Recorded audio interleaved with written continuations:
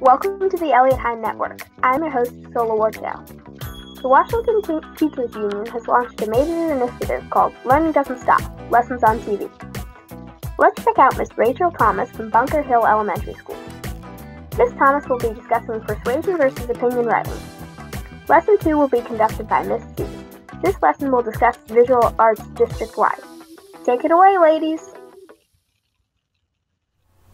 Before we get started today, remember to stay home and stop the spread. Continue to wash your hands with warm water and soap. Just like last week, I will be referring to items from both the 4th and 5th grade learning plans. Last week, we worked on really good reading habits, but today we're going to shift and we're going to focus on how to be authors. We're going to focus on writing. Let's get started.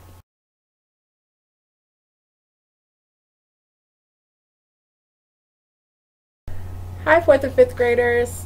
I am Mrs. Thomas, a 4th and 5th grade ELA teacher from Bunker Hill Elementary School. Thanks for joining me again today for another discussion on revising, editing, and 2 types of letter writing. Let's get started. When you're revising, you want to remember that it focuses on the content of the paper. When you are focused on the content of the paper, you are reading the paper not only out loud to yourself, but also in your head, because sometimes you want to make sure that it reads as it should. When you are editing, there are a few tips that I want to help you with. My first tip is that you should write in a different color than you actually wrote in. So, for my editing marks cheat sheet, I wrote in the color red, but you can use any color that you choose. First up on the editing marks cheat sheet is delete. If you use a word twice in your writing, or you used a word that you may not necessarily need, you can draw this squiggly line to delete it. You can draw an upside down V if you need to insert an item, such as this. I miss the bus today. I misspelled that, so I need to add an ED. So I missed the bus today. When you're using these items, you could focus on just reading your paper and focusing on what you need to delete at first, or you can choose another one that you need to focus on. When you capitalize, you want to put 3 lines under the first letter that needs to be capitalized. You also can make sure that you are capitalizing the beginning of your sentence as well as your proper nouns. The beginning of this sentence is, he went to the game last week. The capital needs to be the H. Next we have love. Make this L lowercase. I put a line through it, and I could use LC. I love butter pecan ice cream. If it were a spelling mistake or a spelling error, I would circle it and put SP. If you have a dictionary available to you, you can look up the word, or you can ask someone how to correctly spell it. Lastly, we have add punctuation. This is obviously a question. How did the audition go? I didn't have any punctuation, so I needed to add a question mark. When you are working, make sure you add the appropriate punctuation to the sentence. Now remember, this is a process, so you'll have to do each of those steps a couple of times. When you are done revising, you then move into your editing. But as you see the arrows, they move back and forth because it is a process. So when you're done editing, you can then rewrite and prepare yourself to publish. Remembering back to determining who your audience is, when you publish, you can determine who's going to see the work that you've written. You did it. You're a published author. Great job. Publishing for the time being may also mean who you let read your work. So show mom and dad or whoever's in your household. They would love to read it. Congratulations, you finished your TFQ. Let's move on to 2 more styles of writing, opinion writing and persuasive writing. Remember, you learned about how authors write for 3 distinct reasons: to entertain, inform, and persuade. So today, you're going to be an author that writes to persuade. But you need to appeal to someone's logic, which is their thinking, their ethics, which is their moral code, and their emotions, how they feel about something. The goal is to change someone's mind, to convince someone to do something, or to make someone believe in something that they're currently not. If you are following along in the 4th grade learning plan, this is the product menu for week 3. It provides 3 different activities that you can complete that require you to provide a persuasive product. Let's get into the outline. When persuasive writing, you want to make sure you cater to your audience. Consider who you are exactly writing to. For example, the 4th graders have the option to write a letter to a book publishing company persuading them why they should publish more books about women in the revolution. Or they can write an essay explaining why and how women should be remembered for their contributions to the fight for independence. These are different methods to persuade someone to do something. Regarding the quick outline, you need to determine your topic and audience, because again, when you're writing, this could be for any topic that you want to write about. Your persuasive topic sentence, your reason, you may be able to provide evidence. You want to add a transition sentence to your second persuasive topic sentence, your second reason, and then the persuasive action desired. What do you want to obtain or gain from your writing? Then lastly, you write a conclusion, rewording your main idea and your overall reasoning for this paper. When writing persuasively, you want to make sure that you appeal to the 5 senses by using descriptive language. You also want to use powerful words such as need, want, change, deserve, disagree, desire. And there's many more. If you have a dictionary at the source, you can look up a few more. Also, you want to use transition words between paragraphs to organize your writing. Lastly, be clear about what you want. Provide a solution to a problem and have a strong closing. In the 5th grade learning plan, in the product menu, there's an opportunity for an opinion writing piece and a persuasive writing piece. Let's get into the opinion writing. Writing out an opinion paper, you want to make sure that your position is clear, whether you like something or dislike it.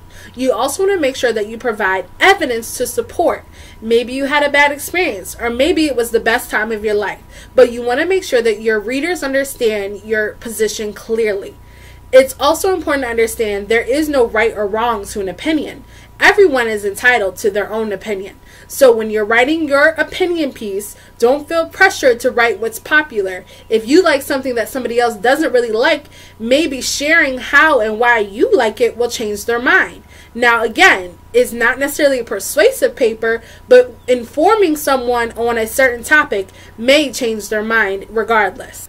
When sharing your opinion in writing, you want to make sure through word choice that your reader understands your position. Let's talk about the outline. Determine your topic and audience again. State your opinion in the first topic sentence. Provide evidence for that reasoning. Then for your second one, transition to another reason for your opinion. Provide evidence for that reason.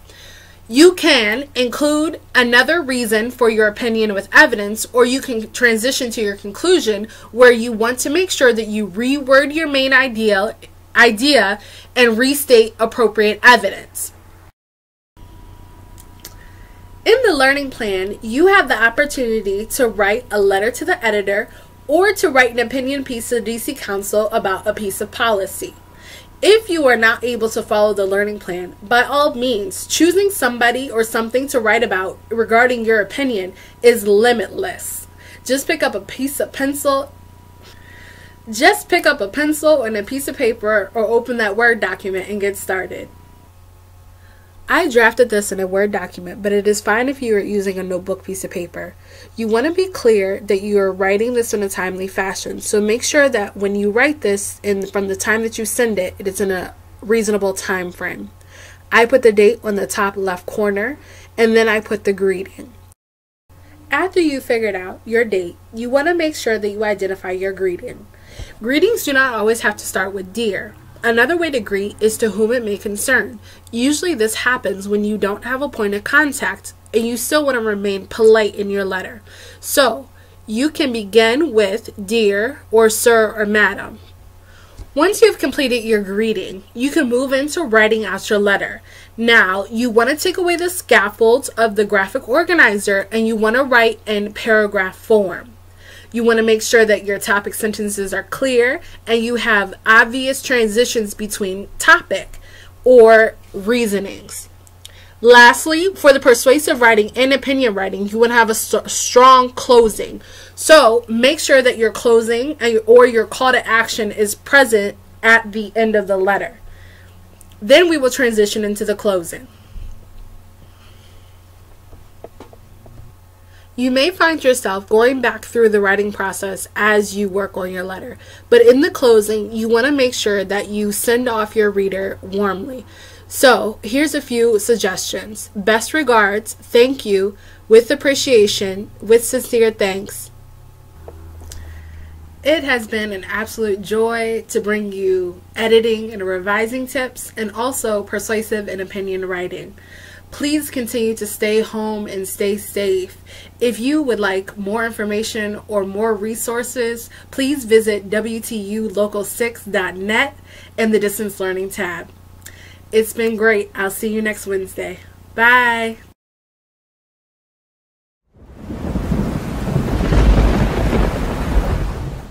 Welcome to this morning's program. My name is Miss C, and I am your host. It is time for the warm-up Visual Art and Motion District-wide edition. For more information on anything pertaining to art, please visit MissClass.com immediately following this program. I'm really excited because I asked you last week to focus on hashtagging Miss C Class TV if you wanted to feature your obscured art, because last week's lesson focused on entropy and obscured artwork. So now we're going to see awesome examples from various individuals who took the initiative to dare to be different and dream big. So we have some entries from New York as well. So look very carefully at the first one. Our first stop is Miss Irvin. Yes, 4th and 5th grade teacher from J.O. Wilson Elementary School. J.O. Wilson Elementary School 5th grade teacher, Miss Irvin, did a phenomenal job at allowing her students to express themselves through art creatively. If you look closely, each snack represents a planet. We have Earth, Mercury, and includes the sun. This is incredible. What do you see the cherry representing in this instance? Keep looking closely. This is a fun way to actually put a little snack plate together. So I just wanted to spotlight J.O. Wilson for encouraging their educators to dare to be different. Wheeler Avenue Elementary coming in next from New York City, New York. Yes, courtesy of a 5th grader, Anaya. This is incredible. Anaya's parents submitted an entry that Anaya used for Spirit Week. If you look very carefully, it's obscured art. I'm really excited about this one in particular, so you're going to see a small video a little bit later. Hashtag Miss C Class TV if you would like to be featured in next week's episode. But this spotlight is going to Miss Good. Miss Good is an educator in Ward 7 who works diligently with elementary school students. I'm really proud of Miss Good because she's not only featuring the works of her 5th grader and her 2nd grader with optical illusions, but she's working diligently to make sure that you know you can find good art sessions at goodart_session. Yes, that is her IG handle.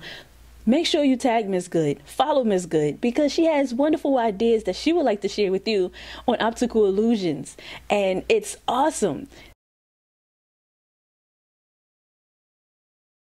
Now, because Miss C is teaching visual arts with a math component, I wanted to make sure I highlighted Miss Good as she showcases her work.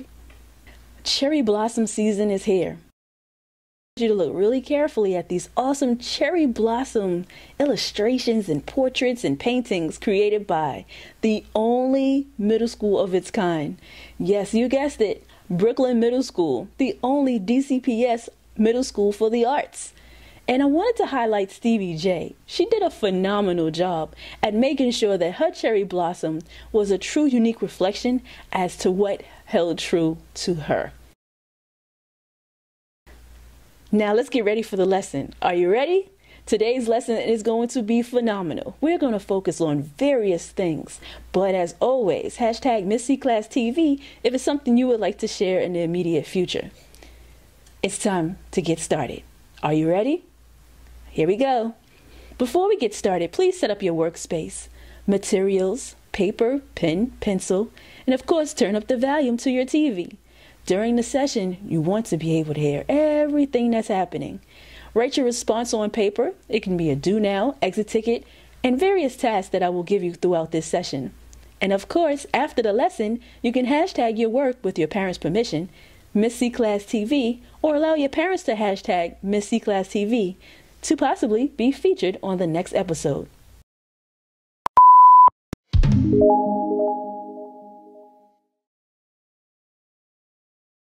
Now, Miss C Class lessons on TV etiquette is as follows. The instructional lesson, you should be in a quiet place and make sure you're sharing information with your parents. Always believe you can empower yourself, commit to your goals, and succeed by taking authority over your work. Please make sure you take your work very seriously because it can be featured and it will be a reflection of you.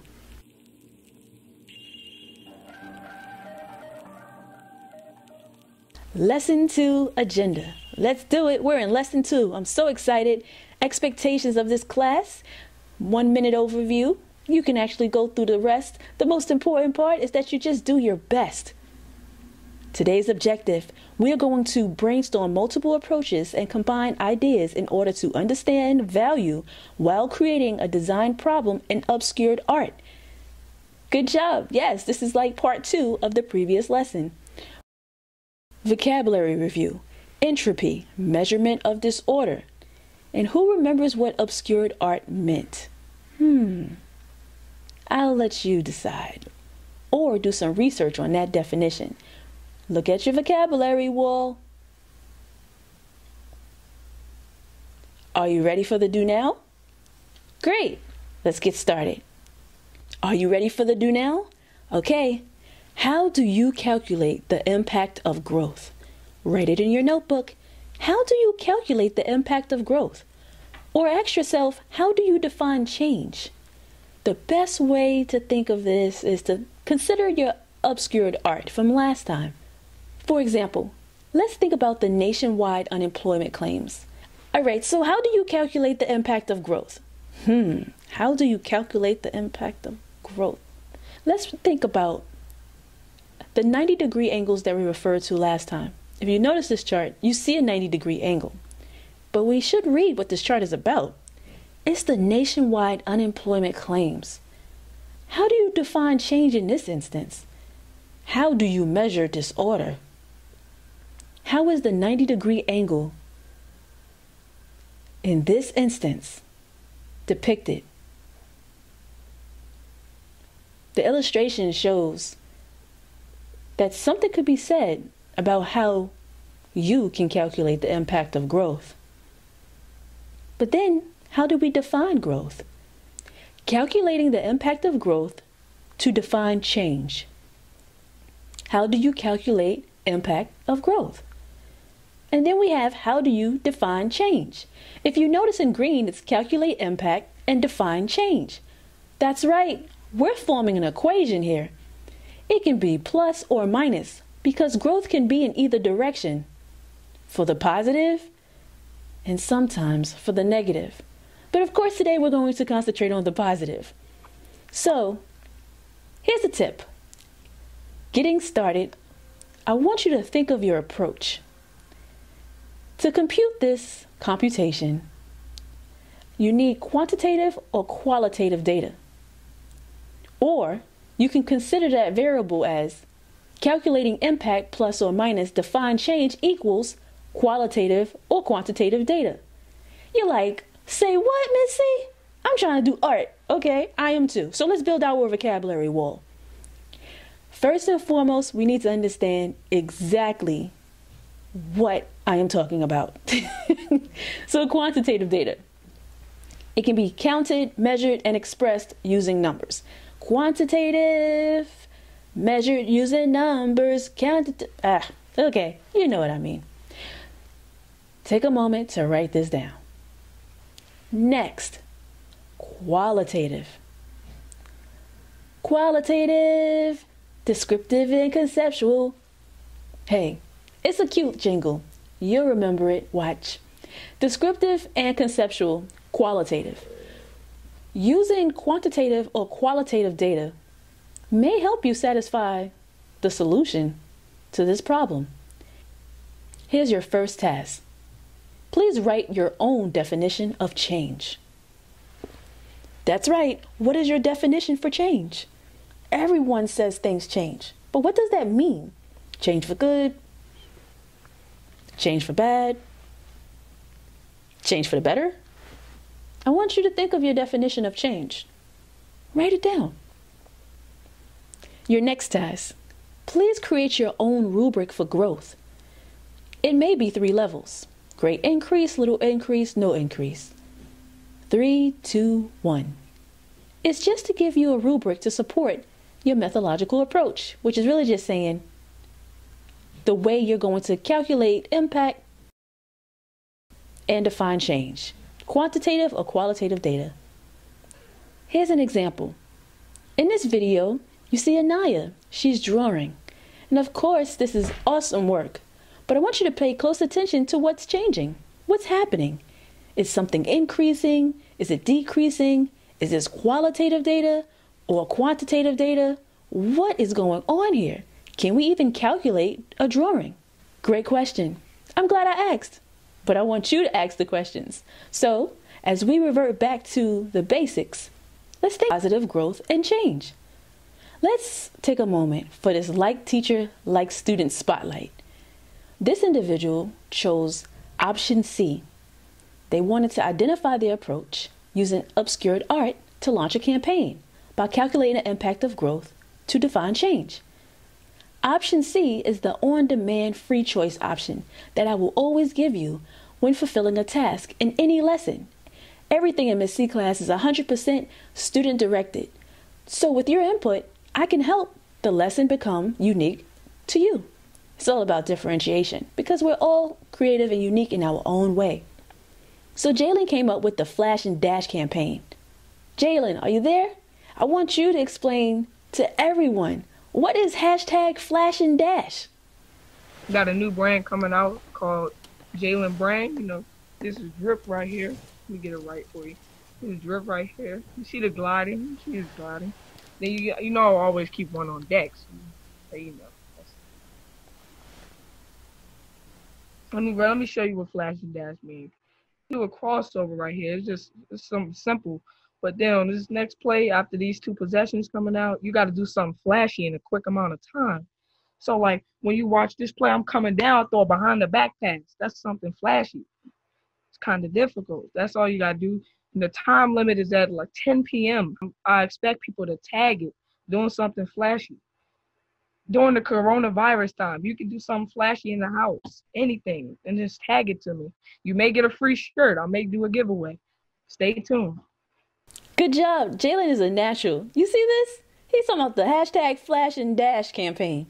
And make sure you actually pay attention because this is real. Real world experiences in Miss C class. I'm really excited about this. So Jalen is promoting something he created in art. Yes. In art class. I actually had the opportunity to work with him using digital art technology. He created his own brand, and now you can follow him on IG at the Jalen Brand and hashtag Flash and Dash. You have until April 30th to make that happen. Now, how can you become a Miss C class all-star?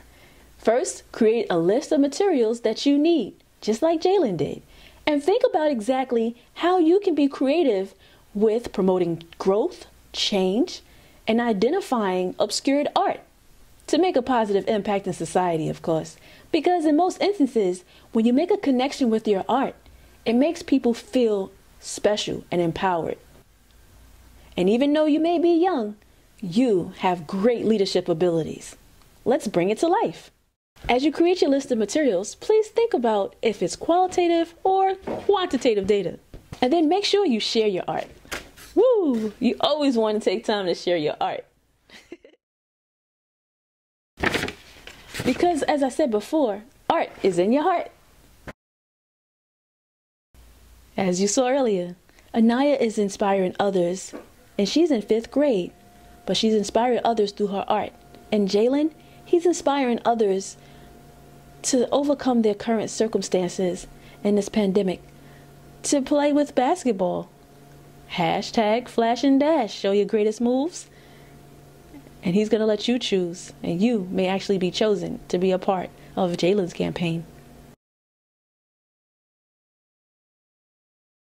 A few things to remember. Please remember that it's so important to collect the data. You want to ensure that the data you collect supports qualitative or quantitative. The main reason is because you want to measure it and compute it on a scale. That's going to help you determine your impact and how you are able to grow using art. Okay, so to continue this review, we're going to build our vocabulary wall. Let's go back to the beginning.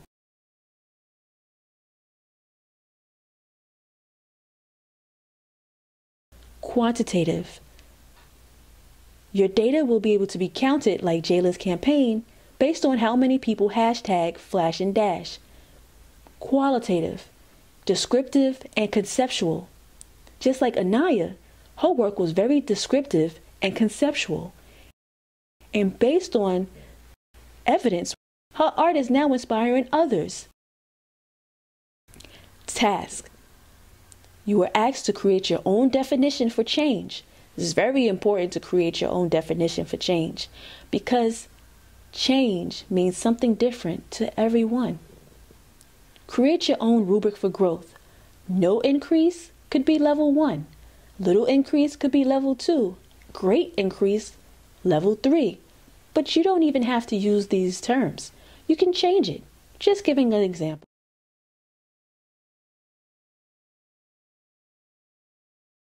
It's now time for the exit ticket. Option A, option B, option C. Will you be working with qualitative data? If so, assess your work with your family. Or quantitative data. You can share with us, hashtag MissClassTV. Option C, free choice. Propose an email, tv@misscclass.com. Make sure you take your work really seriously because I will definitely review it. Which approach will you use to calculate growth or change in the real world? Thank you so much for sharing this moment with me today and sharing your artwork. For visual art support, please call 1-844-933-1922 or to schedule a parent conference. Feel free to text Miss C Class to 31996. That's Miss C Class to 31996.